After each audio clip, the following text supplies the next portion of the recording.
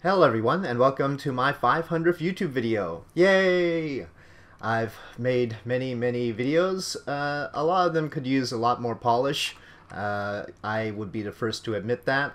But I hope to make this one at least a little bit special. And we are going to be doing, not really a new series per se, because it's not going to be a sequence of events like one of my normal series. But we are going to be doing some experiments. Experiments in future technology. And in order to do that, I have installed KSP Interstellar. I've got Near Future. I've got some other things like Kerbal Foundries involved because anti-grav is cool. And we are going to be doing things in real solar systems. So this is Earth that we are on right now. And we've got other realism overhaul stuff, real fuels, etc. Deadly reentry far, as you can see down there. And so, yeah, we've got lots and lots of stuff to work with. And so here we are with, these things always pop out whenever I put them on procedural tanks.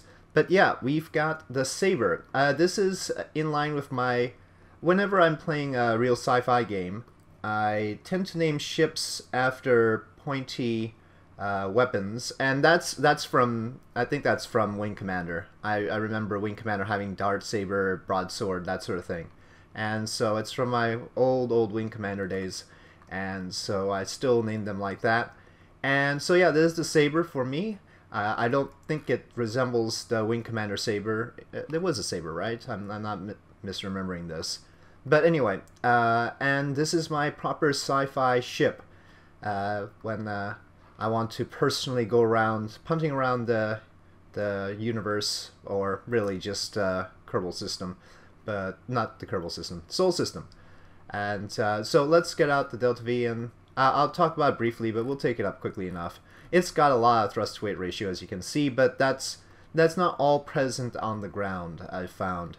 I'm not entirely sure how the antimatter stuff works, but anyway, speaking of which, this has two antimatter reactors and thermal nozzles attached to them so that they then produce the thrust that we need. We've got antimatter tanks, and they're partially filled, and that is by me tweaking the craft file. Though I do have an excuse, I'll get to that at some point. We have an antimatter production station in orbit. That is a story element. I didn't put it to orbit piece by piece, it was hyper-edited there, but we'll get to that. That will be Space Station Liberty, and we are aiming to rendezvous with it. This will get up legitimately, obviously. Now we've got water tanks. Basically, the fuel for this is water, if I could actually show that. Water. Lots of water. So we've got water tanks there. The B9 wings are filled with water. We've got water, water, water. And that's what fuels this. Basically, I guess the antimatter reactor splits the water into hydrogen and oxygen, burns that. It sort of disassembles it. Probably doesn't even go through the elemental thing, just it ends up some sort of plasma or something, and shoots it out the back at really high velocity. But the actual ISP on this isn't huge. It's still much better than normal hydrogen-oxygen mix. But yeah, and that's thanks to the acceleration provided by the antimatter. Of course, stuff really goes out the back fast when it encounters antimatter. Okay, but those two antimatter reactors are not the only reactors involved. We have a fission reactor here, and that is providing electricity and what does it call it? I forget the name. Megawatts. In order to get our warp drive fueled with exotic matter. So that's going on as well. Actually, it's a lot easier to fuel a warp drive than an antimatter reactor, I've just found.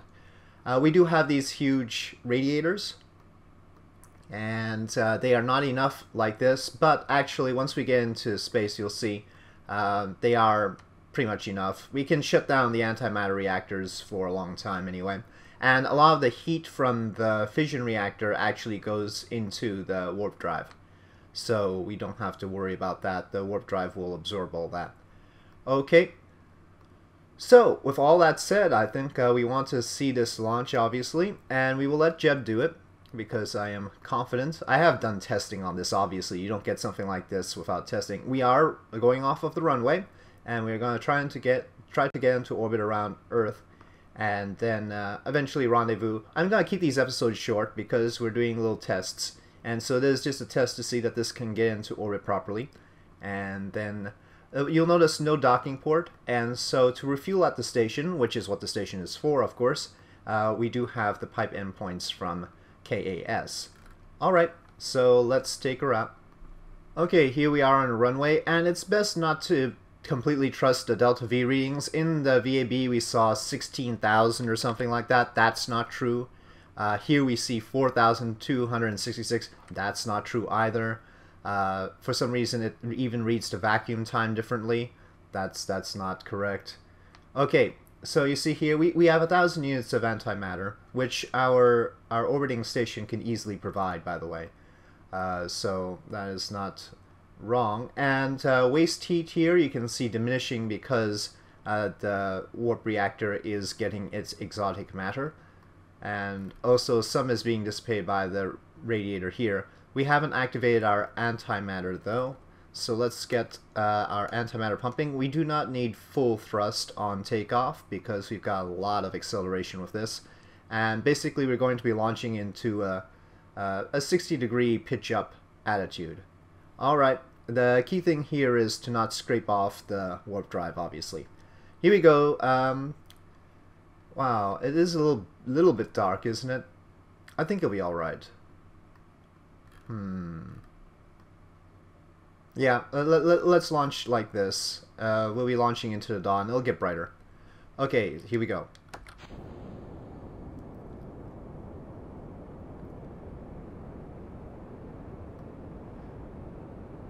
Very important that the gear stays stable, but we're not going to go very fast before rotating. It's a very, very aerodynamically happy craft, actually. Come on, get up there. Alright. I should have showed you that in the SPH. It's very good aerodynamically, very stable.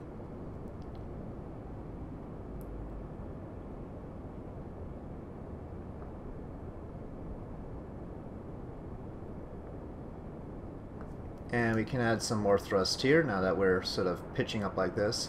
We do end up getting some SAS oscillations, but that's not a big deal. There's no point going too fast in this phase, but anyway, here we are. And of course, I forgot to mention antimatter collectors because, well, if you're stranded in space and you can't get to the station, you'd want to at least get a little bit of antimatter back every now and again, just so that you have some hope of making your way back home. There's a lot of food, water, and oxygen available, though actually the water is being depleted here, but we can replenish it from our other water supplies. For some reason the engines are draining from that tank first. Okay, so food, water, and oxygen. Jeb has 234 days, really. So, pretty good. Space Station Liberty only has 84 days, but it has 10 crews, so it'll have to have some regular supplies. And I'm sure by the time we get antimatter technology, we'll be able to supply a station properly. I think that would be a thing. So this gotta be looking towards the future. I forgot to check the relative inclination to the station. I hope we're close. I'm gonna leave that as a surprise.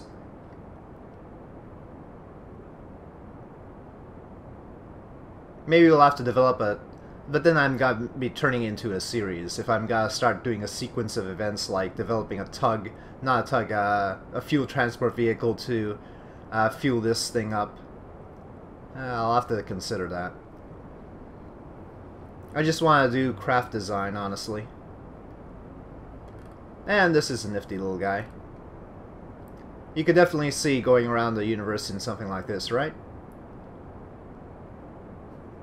Really, if we wanted to be efficient, we should be pushing 4 Gs through most of this after we pass the region of heating. Let's get into a lower orbit. Let's say 300 kilometers. The station's at 400.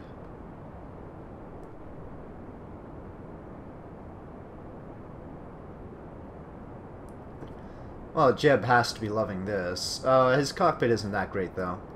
I love how the radiators sort of glow. It looks a bit iffy once the radiator panels are extended, though. Now let's see, anything else I didn't mention? Oh yes, I haven't tested this for re-entry. So I don't actually know whether it can re-enter the atmosphere safely or not. Probably not. Most things can't, if you just design them in a shape other than a capsule. And this is a very interesting shape. This gotta be, the warp drive has gotta be like really delicate. So I'm not sure if it could survive re-entry like that. Then again, maybe it's used to getting very, very hot. I don't know. For now, I'm not gonna fire up the warp drive, by the way, just in case you were wondering. We'll lay off on that. So there's just a change of pace, obviously. I have done many, many regular rockets, and I am a sci-fi writer. So this is the sort of thing I normally have in my stories. Antimatter reactors and not warp drives. I use hyperspace drives, but that's just my thing. Okay, well, we're getting pretty close to orbit now. Let's take a look at our situation. Oh, that's the worst.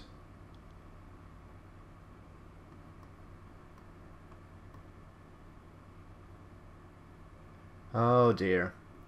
We've got a big inclination difference from the station, and we're going too high now. Let's cut that out. Actually, you know what? We could boost to a higher orbit and then do inclination change from further out.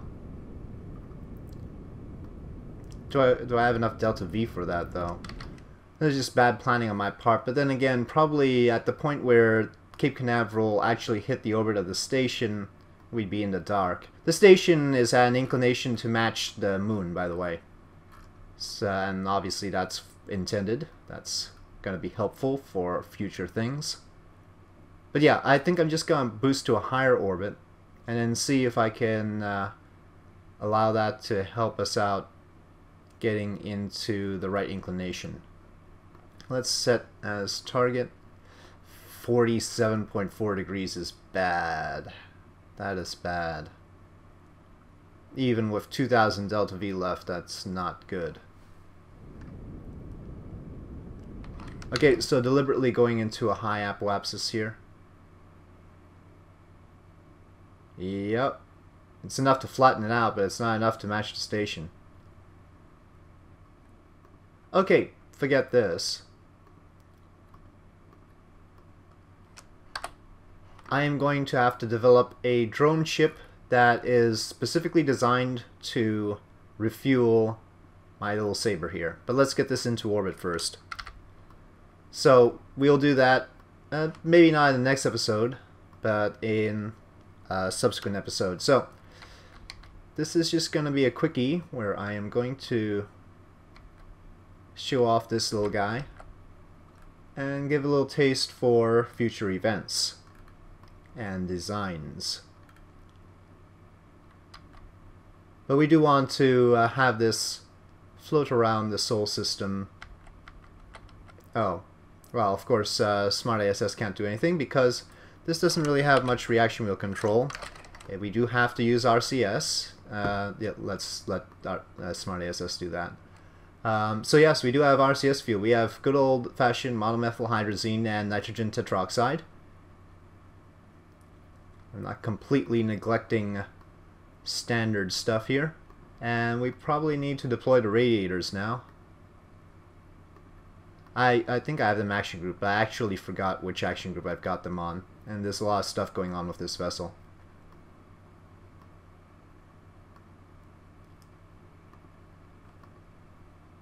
So there we go.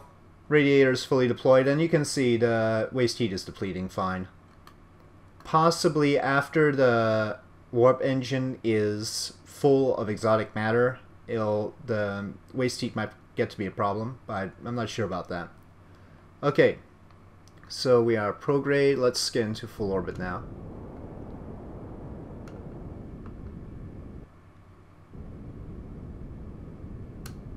I'm not too sure that antimatter engines would be fully throttleable or could restart that quickly, but we're gonna go with that for now. Okay, So here we are, and this is in radiating mode, the saber.